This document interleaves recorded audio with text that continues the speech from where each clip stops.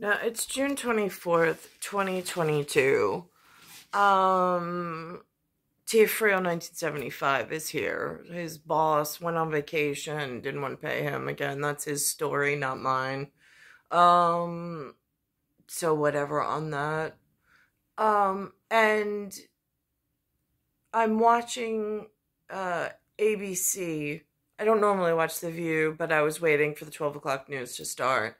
And as I started, it says breaking news. It says the Supreme Court overturns Roe v. Wade. Now, in actuality, I have no idea what that means. Don't know the backstory. Don't know backlight. Don't know the enlightened. Don't know anything. What I am curious about is with this overturning of Roe v. Wade. I hear how the media has taken it and made it into some huge thing. But now, for my particular situation, is this supposed to, mean that now, they, annulled the original, because I know somewhere in, the people that care about the people they have toilet paper with. I mean, some people, really did marry for the correct things. Yeah, it's just not in my situation. So I'm just curious. So is this the version of annulment? So the marriage didn't count kind of a thing, because you could just put an order of 2 on that. I see a whole lot of people upset. And then I see things like Hillary Clinton making mention of it. And her words make absolutely no sense. I'm in the middle of a video. Just give me a minute. So, this is what this looks like.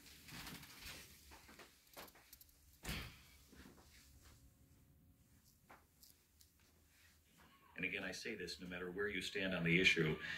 Dr. Kathy, just underscore what you just said. Explain that for our viewers who are watching right now. I know that you work at the Planned Parenthood in Little Rock, Arkansas, Little Rock. And somebody has a sign, because I'm watching the signs, and someone's holding up a sign about arrest, and then it says MOFO, M-O-F-O.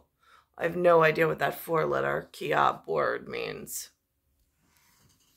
Little Rock Family Planning, and you just said moments ago that you have now begun to call women to tell them that they're going to have to make alternate plans, and for many of them that means 6, 7, 8 hour drives ahead to get to other states.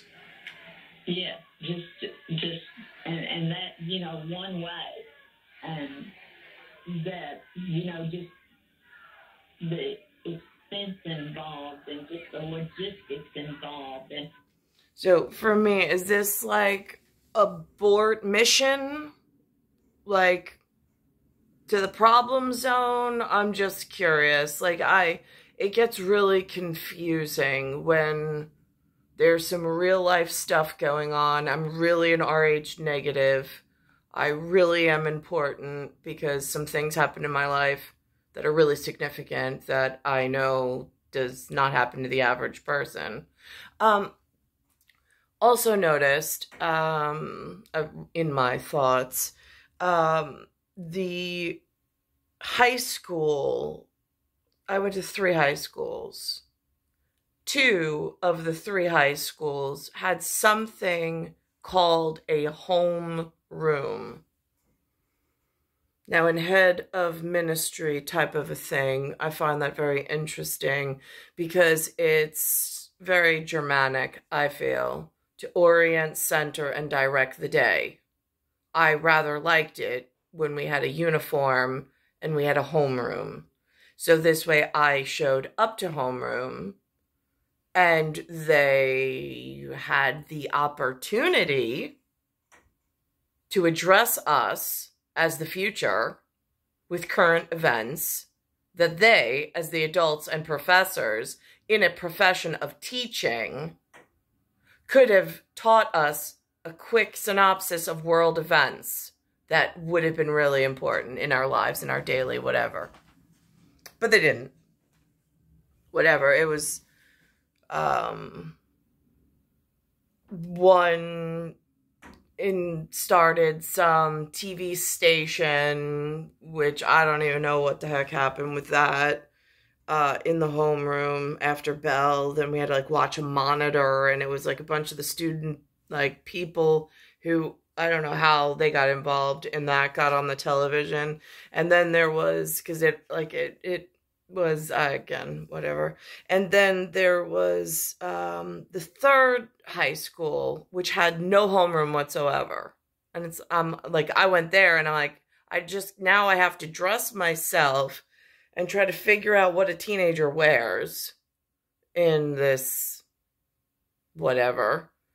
And it was the place where I had gone from 2nd grade to 8th grade with all these people. And then they just disappeared. There was one face that I really recognized. Actually, two. It was Carlson and Geronimo Chelius. Other than that, no idea who any of these people were. There were so few people there junior year.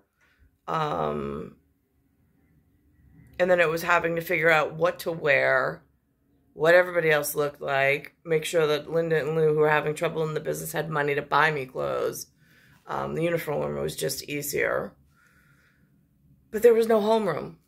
It was the bus drops you off or you walk and you just wait around for the bell for the first whatever, which was weird. But that's what they were used to.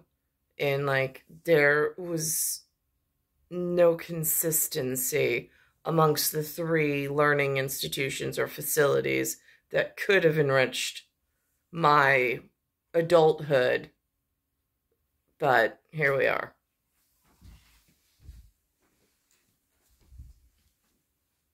I'm thinking of it on a very personal level, just what it's going to take for any one person to manage the logistics of this. It's just going to be a very complicated process that it shouldn't be.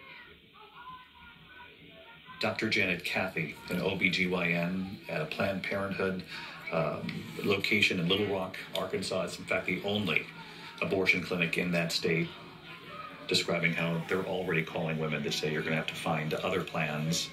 She said dealing on this at a very personal level with women. Now this is like trying to share a family issue, but have topics for newsroom, topics for the public to have some active participation, and now it's been stretched out and so horribly misconstrued. Now the public has one need, or they're going to vote one way, which just puts more nails in the coffin for what I need not getting done. It's a real shit show, honestly. Women this morning. Here's the sign with the mofo.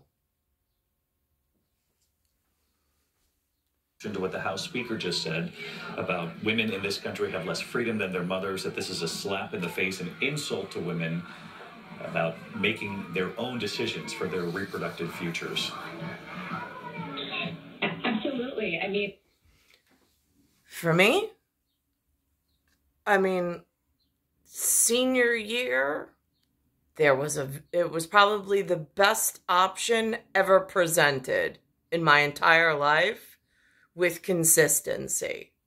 We went to school, we met for breakfast, we separated, we were both in our uniforms for like inspection checks of one another, eyewitness for each other's account, and then we went off to our separate learning institutions within the same geographical area, and whatever. Only thing that had consistency or attraction and actually was built like I would want my sons built. And that I attribute to his mother and father. But again, in my situation, look, I have 2 daughters who are 13 and 10, and the idea that they will grow up with less rights than I have at the age of 49. My entire life, I've had a belief that that I.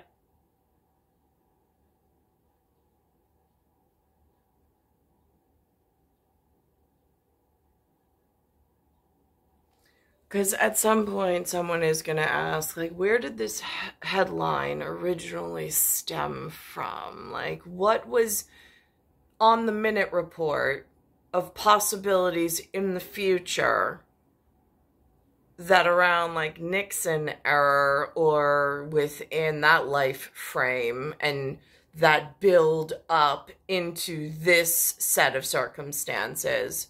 What could have been on the horizon at what needed to be corrected without a shadow of a doubt for Shadow Corp.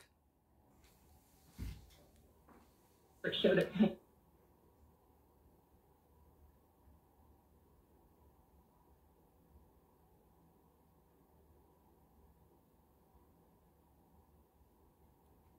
That play out here right in front of the Supreme Court, because the moment that this decision came out, it was read out here on this loudspeaker, and you had this polarized divide represented. Where on one side you had cheers, applause, tears of joy. On the other, you had immense frustration. I want to give you a look at what we are seeing behind us right now. On one side here, you have people saying Roe is illegitimate. You say this decision is wrong. On the other side, you have people celebrating this. We've also seen the police presence start to grow. My whole thing is like, do they really know the whole situation? Like, are they rooting for this? I mean, like, or are they just on, like, the surface level that the public, like, if they didn't know the home territory story and the backstory about what happened to me, like, are they, is there, because I know people know. Oh.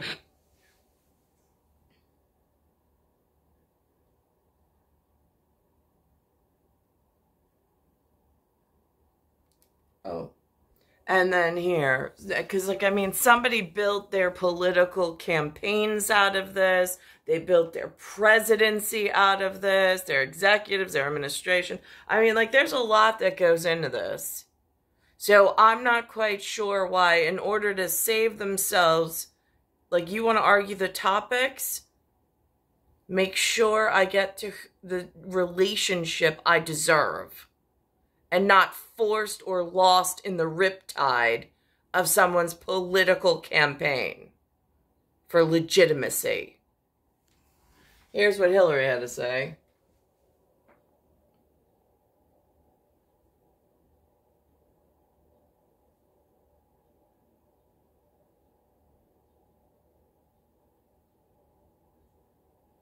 Today's Supreme Court opinion will live in infamy as they step backwards for women's rights and human rights. I have no idea what that means. She's the professional. She's got an inside track. What do I know? Nobody talks to me. Nobody's come to try to help me out of the situation. They just made it worse.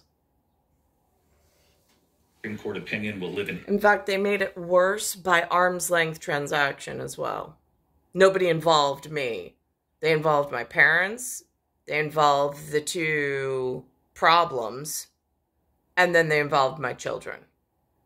And they've left me out of it completely, like a piece of seaweed, just, or a boat, just pulled out to sea, crashed up against some rocks. Everybody's watching the fucking disaster unravel in some harry-carry, but I don't really see anything getting done.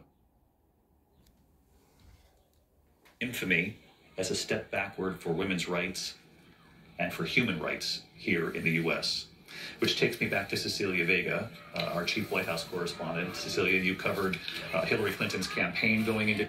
And it's so interesting because Harry, he's living in California, isn't he? To carry his legacy and stuff forward. I'm just curious. Why would you carry somebody else's child's problems forward? Why wouldn't it just have been rectified in the moment it presented itself at RH negative and really important bloodhound and bloodkin? Not saying that him and I are related in any way, but just saying. An Rh negative breeding female. Top priority. Since the majority of the world is Rh negative. It's like an endangered species. And then you compare it with a healthy population. There's a reason why they're here, and there's a reason why, in UFO terms, they need to be respected and protected. But I haven't seen that level of care since I arrived. I mean, spots of it early on in some attempt, but then it has just gone off rails really bad. When I look back, and every day it's just another missed opportunity to do the right thing. Star 1978, Star 8378, Nicole, Cattaruzza. It's Earth, Solar System, Milky Way, Universe, Galaxy is broken, and it's Bayside Station, Bayside, New York, 11361.